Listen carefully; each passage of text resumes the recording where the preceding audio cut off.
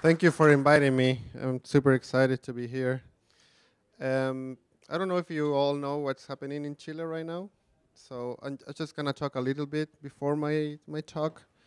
So that's what's happening in my country right now, and it's been reported by several agencies that it's something that it's systematically happening.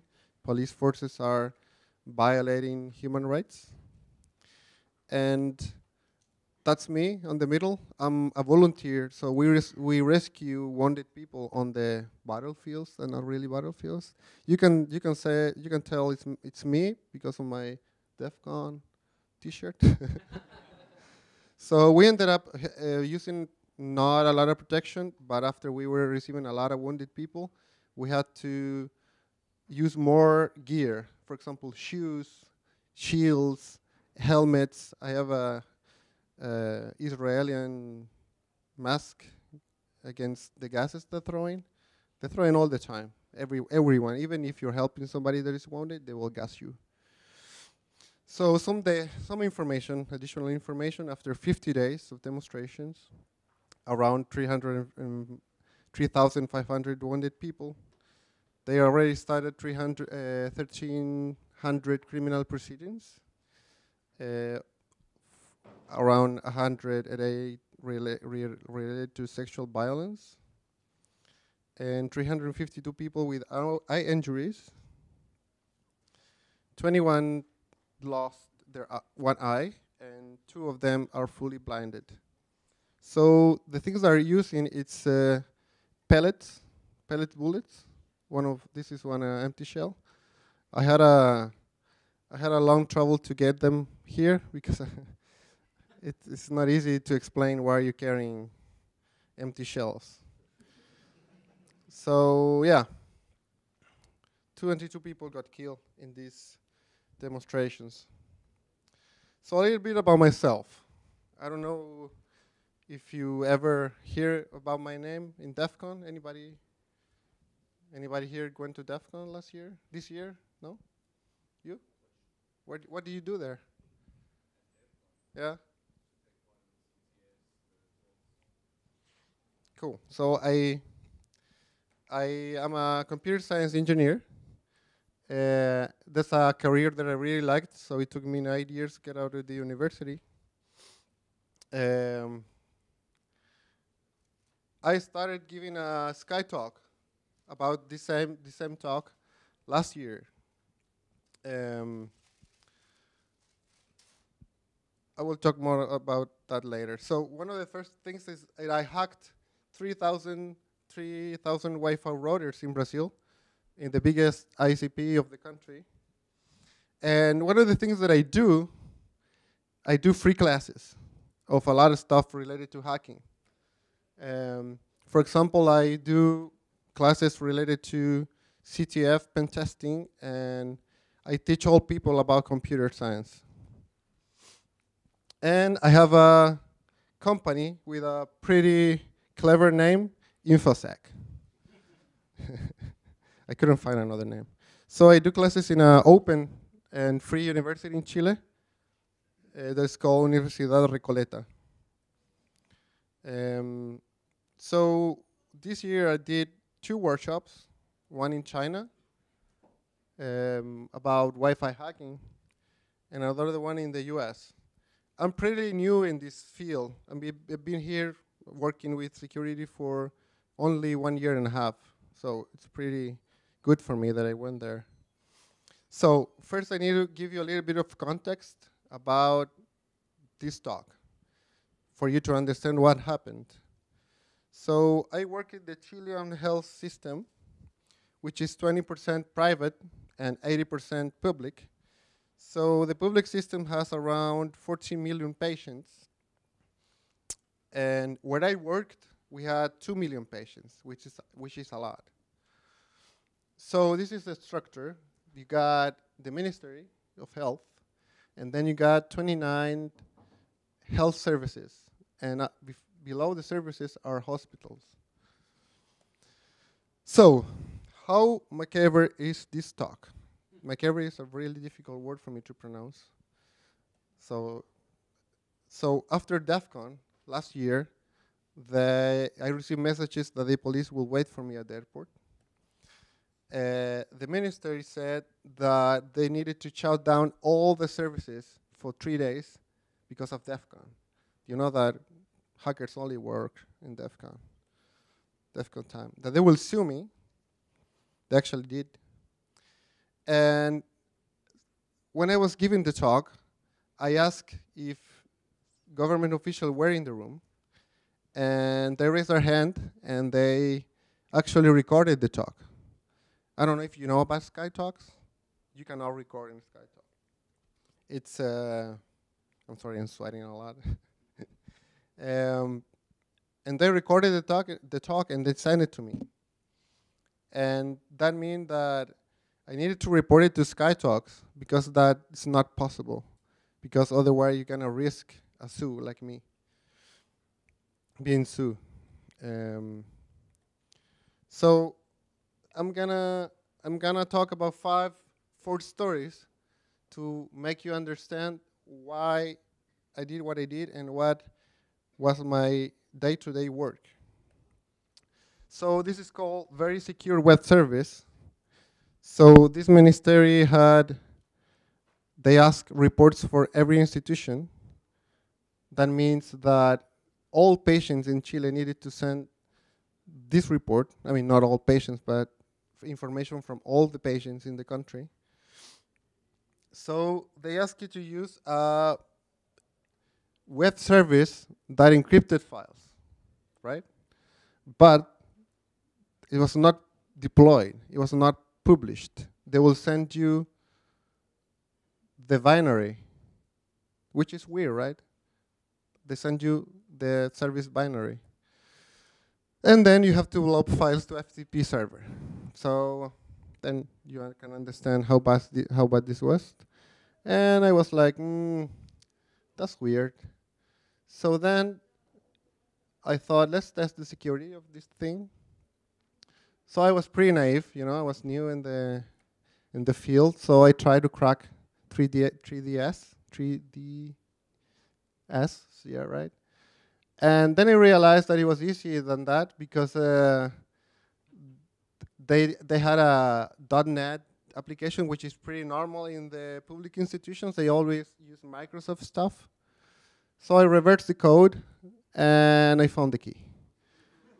But at least the key was good. So then I reported it to the CSO of the ministry, and he said something that had happened to me many times. Why were you doing that? And I said, well, my position has assigned pen testing function because I created my own department, so I could define what I was going to do. So he said, what is this pen testing? Where's that written? So I sent him the official document. And one friend always told me that you have to propose how to fix things, right? So I said, I have some ideas how to fix the problem. And then he said, nothing. I don't know if cri-cri means something in English, right? It's the same, no? Well, in Spanish it's cri-cri, cri-cri, means nobody says anything.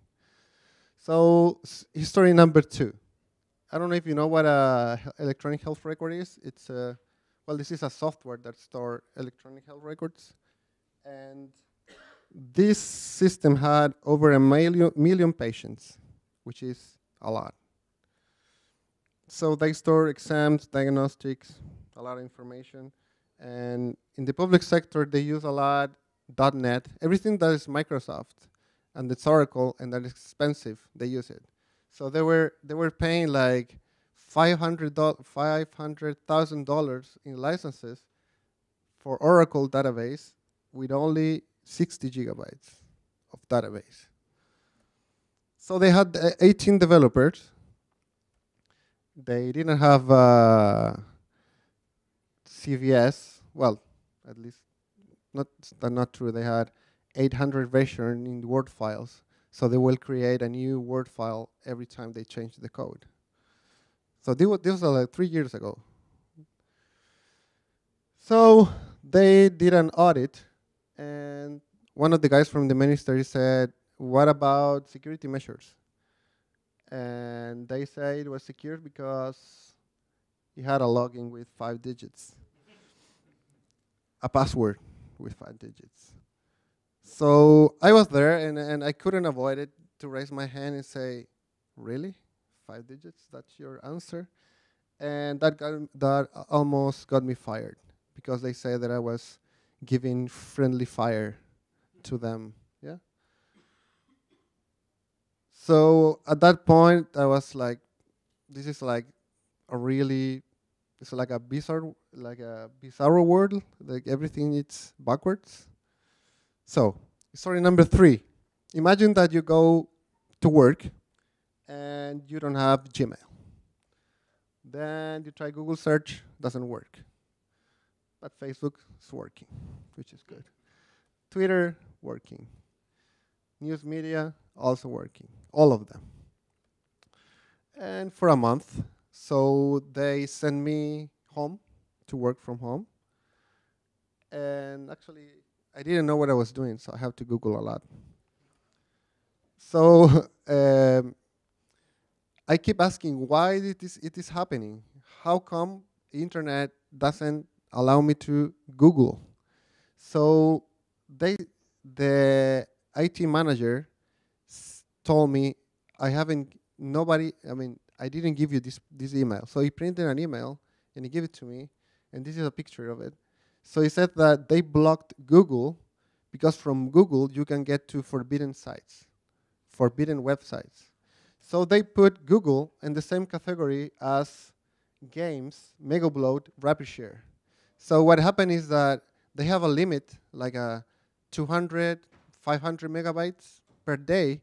So if you got there 8 in the morning, you could Google a bit, and then you couldn't connect anymore. So they blocked YouTube, Google Maps, everything related to Google. So again, I was like, I couldn't understand it. I mean, I think many of you will be in the same situation. And this is a big company. It has a contract of, it's around $3 million per month. That's what the government pays this company. So now that you kind of understand the context, I could tell you hundreds of this type of histories. So let's go to the juicy part. So what happened is that they created a national-wide network without any virtualization. So Chile is a really long country.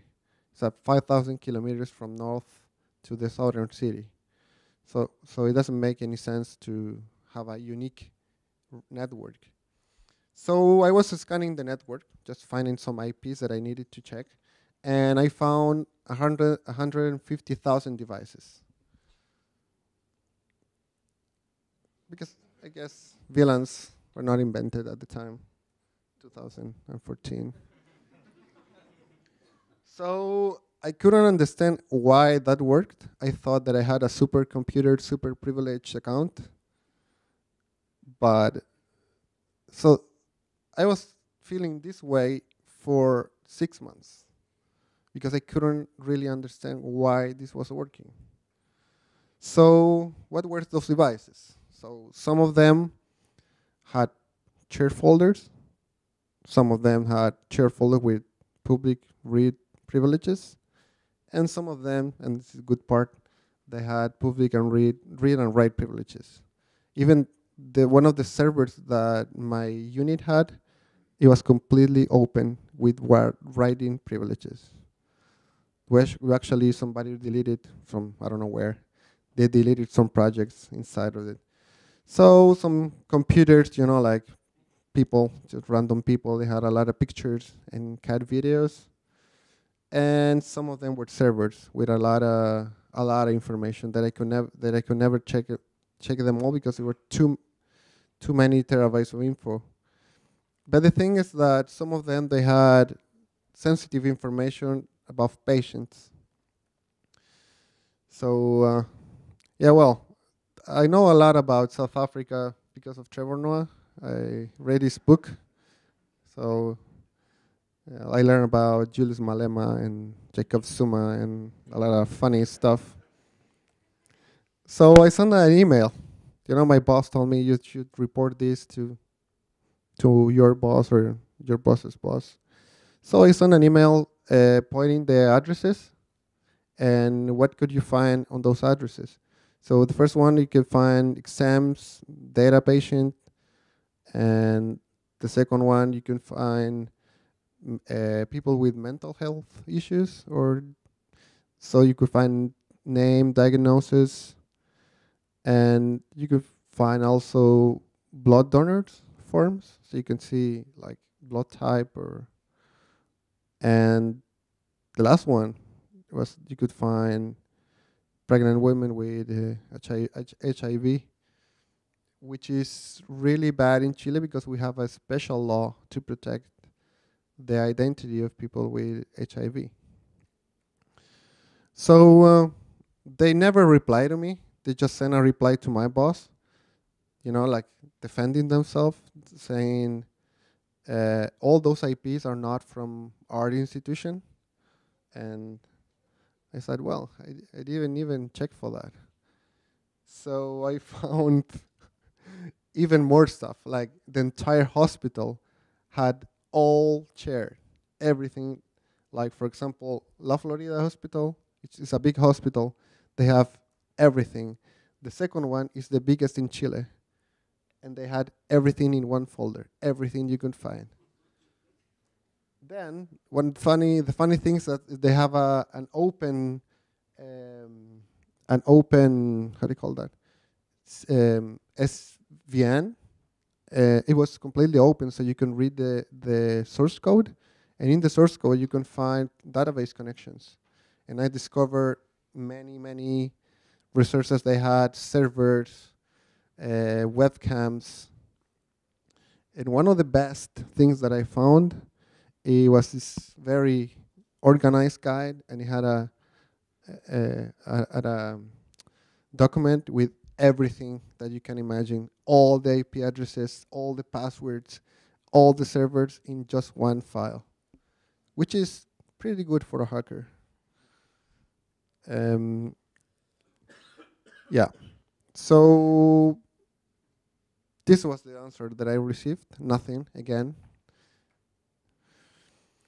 So I was just getting tired of it, you know. I was trying to, who should I talk to? And I was taking a course, a class with the ministry people from the IT department. So I had the chance to talk to them, like, I'm the guy who reported it, the issue, did you receive it? And she said, yeah, we know, we're fixing it. But nothing happened after that. And I only received complaints by my boss. He said, somebody told me that you went to talk to this person and you ask her about what they're doing. And it's like I jumped the hierarchy, you know. So they actually they said, don't do it anymore. So after 10 months, no answer, no changes, no responsible, and not even a thank you. And you all know that hackers were pretty sensitive, right? I am, at least. So what can you do if nobody cares? So that got me thinking a lot. And actually, a friend of mine, the same guy who told me that I always offer a fixing, he said, you should do something. So who likes this kind of stuff? The press. So in Chile, we have a research group. They work in Panama Papers, so they're really badass. And nowadays, they're the most respected media in Chile. The bad thing is that they gave me a lot of things to do. For example, they asked me to put a journalist on my computer doing the same things that I did to get this information. So it's not easy. There's a lot of cameras, there's a lot of people looking around. So luckily I was friend of the security guards. So they all knew what happened, but nobody said anything. So I had to find for sensitive information. And the other thing that they wanted to test if like I could do the same in different places. So I have to talk to people to allow the journalists to go to their offices. And one of the guys that I asked this, he sent an email to the security officer of his place that we was working on. And and I thought that we're gonna get caught, you know, like somebody's trying to get private information, and they say it was not possible. So, well, I ended up getting the information, but we were really scared at the time. So how did I do it?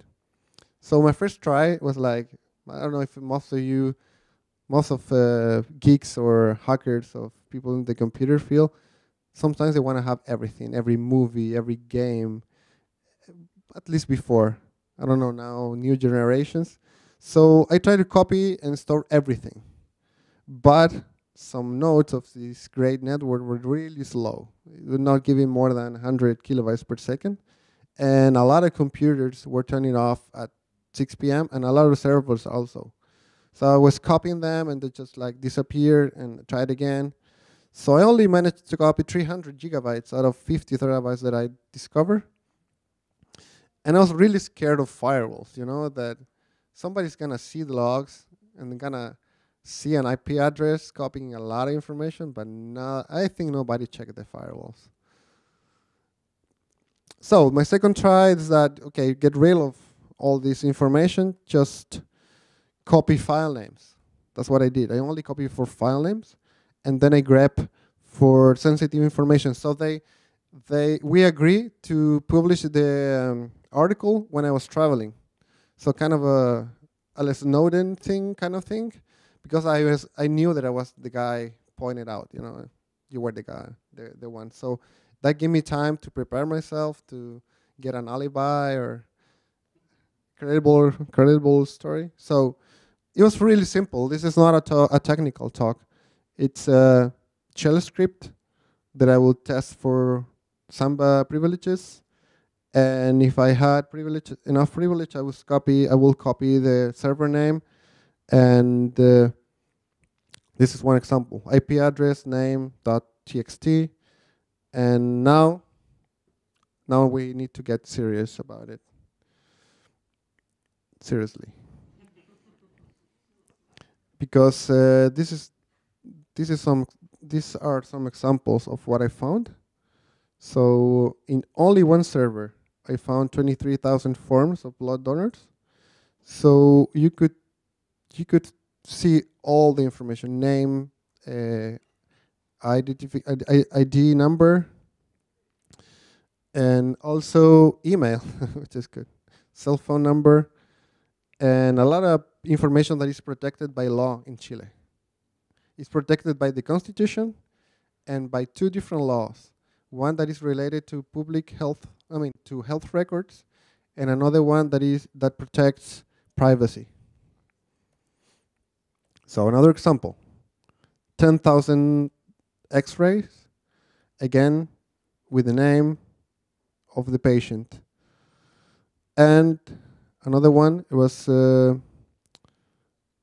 DICOM files, which is a standard for images in exams and things like that.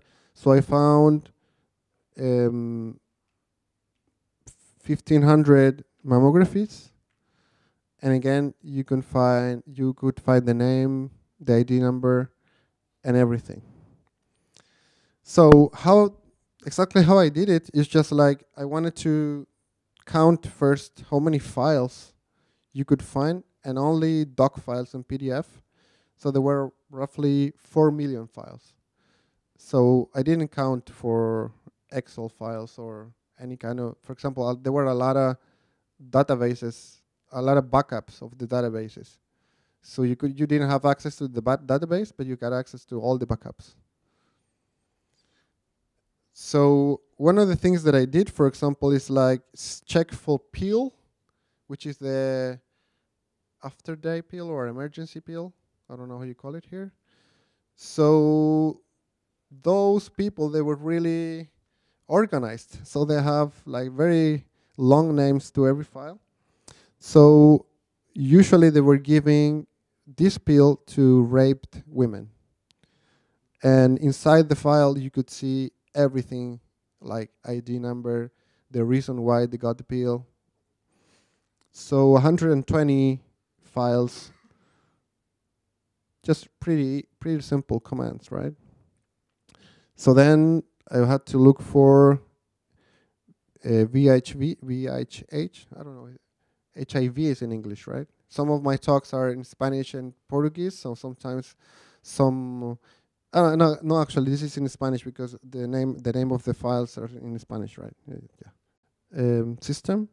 And the thing is that this network has around 100,000 employees and a lot of companies that provide services, and they also had access. So one of the things that I thought about doing this leak, it was related to how many people had access and they're taking advantage of this information. So it says it's the worst security problem. I don't know what this sound is. This computer or somebody? Yeah. Okay.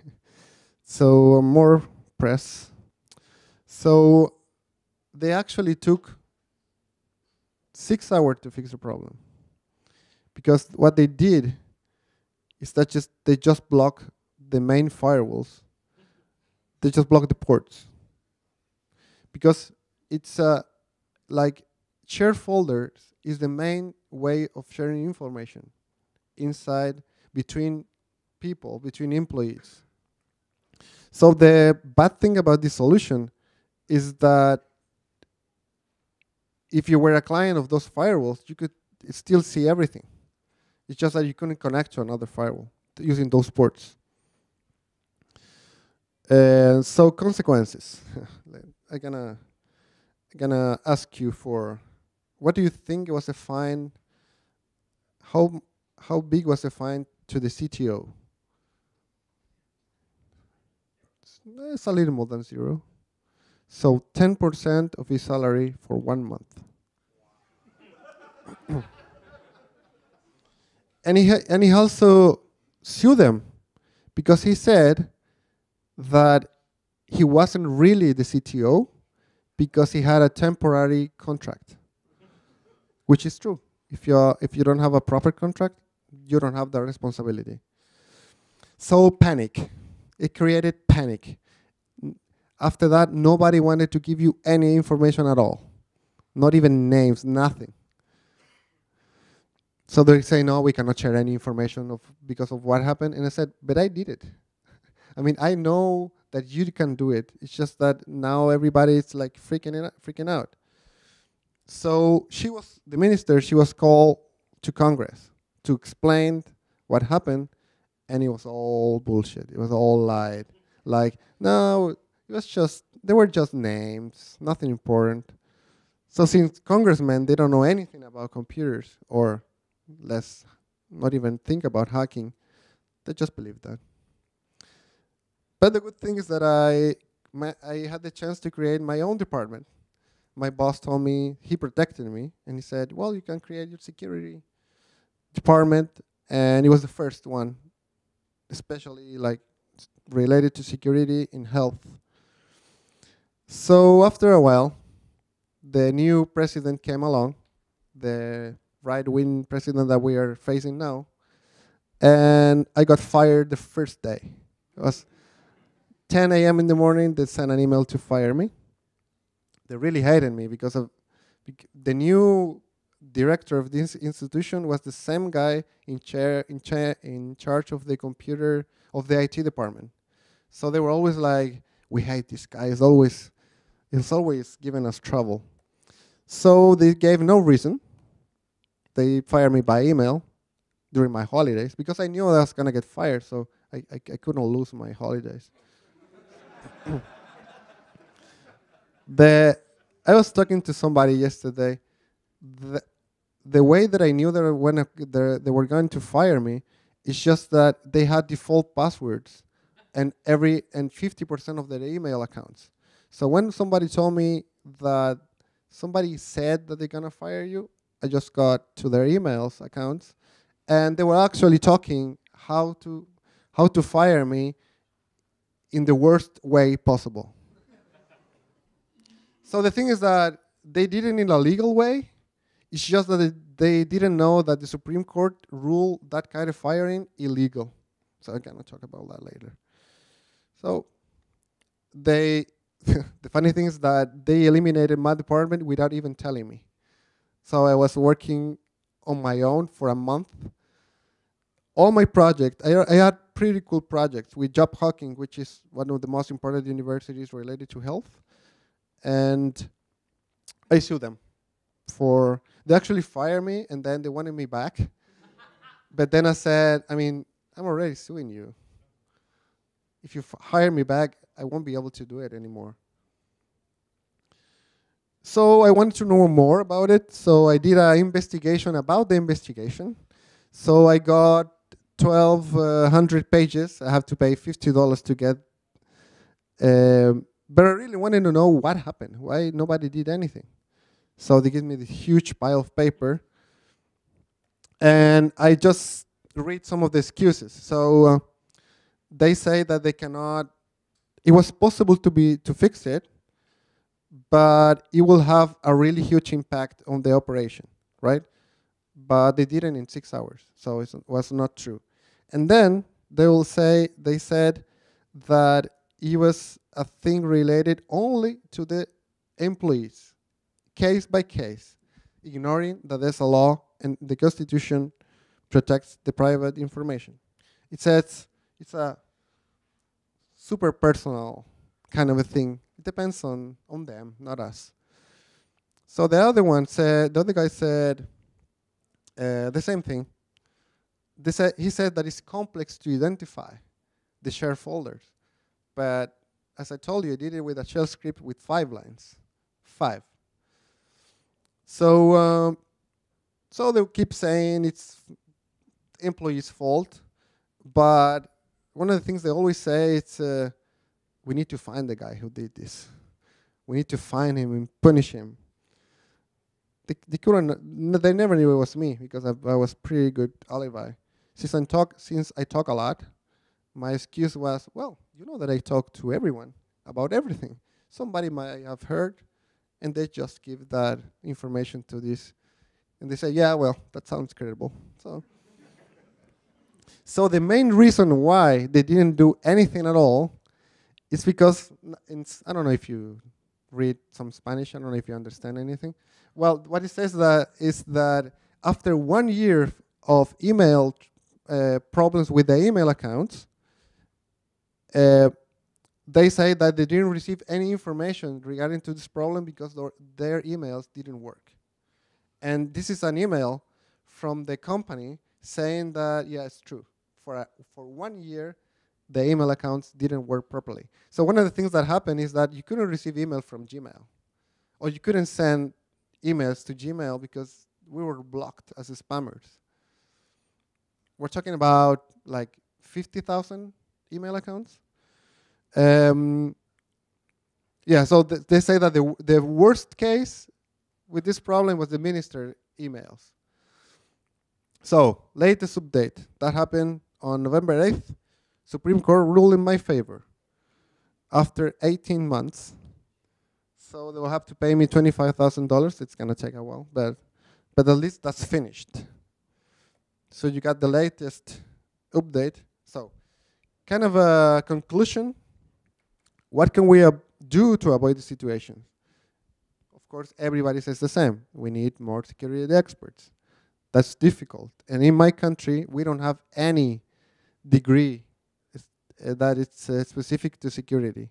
I actually did computer science, and I didn't even have a class regarding security because they are looking for doctors in hacking, which is PhD in hacking. Okay, 5 minutes. I'm okay. So one of the things that shocked me the most is that to be a CSO, they only ask for the ISO 27001. That's the name of it, which is pretty like nothing. That was required for being a security expert. We have a lot of laws that they don't work at all. We need to change that eventually. And one of the things that in my country, at least, we have a lot of rock stars, but not many mentors. And I try to be a mentor. So what I'm doing, it's, well, I told you I'm doing workshops for free. I have a lot of students working with me. They want to become hackers. Some of them are getting there. They went to Defcon as a workshop instructor, which is something that I never imagined in my first years. And I have a lot of internships where we do a lot of stuff, pretty much everything. Like, what do you want to do? Radio hacking? Okay, Wi-Fi hacking? Let's do it. So this is me now.